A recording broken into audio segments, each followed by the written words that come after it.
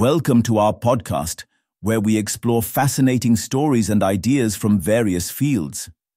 In this episode, we explore how Orbilander mission to study Enceladus's icy plumes for life.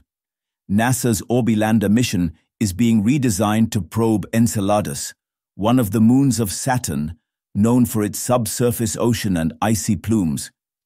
This updated mission is scheduled for a 2038 launch, targeting evidence of alien life beyond Earth by sampling material ejected from the moon's cryovolcanic eruptions.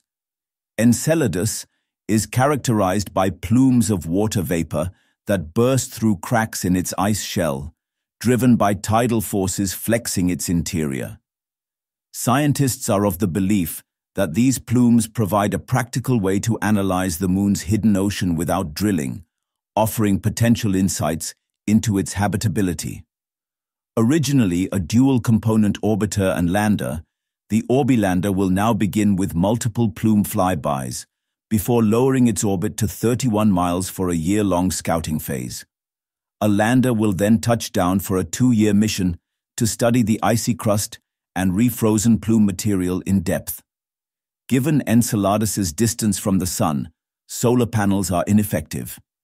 Instead, the spacecraft will use a radioisotope thermoelectric generator, or RTG, for power, technology previously deployed in missions like Mars Curiosity. It will also rely on cold gas bipropellant thrusters for accurate maneuvering. The Orbilander will require just one RTG, unlike Cassini's 3, and the overall spacecraft mass has been reduced by 1,165 pounds.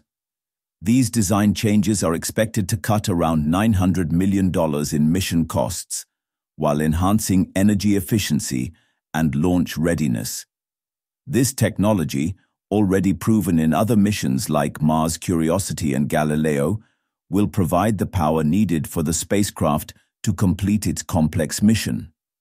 In case of funding issues, NASA has proposed a backup plan to continue the mission in a more limited form.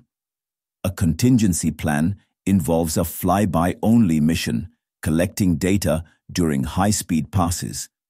However, this would include fewer instruments and risk-degrading biological samples, limiting the scope of scientific analysis. The Orbilander was ranked as the second highest planetary science priority by the National Academy's 2023-2032 Decadal Survey. Scientists emphasize that studying Enceladus may not only reveal possible life, but also help understand why it does not form in some habitable settings. Thanks for tuning into this incredible story. If this episode resonated with you, don't forget to hit the like and subscribe button for more captivating stories to come. Stay tuned.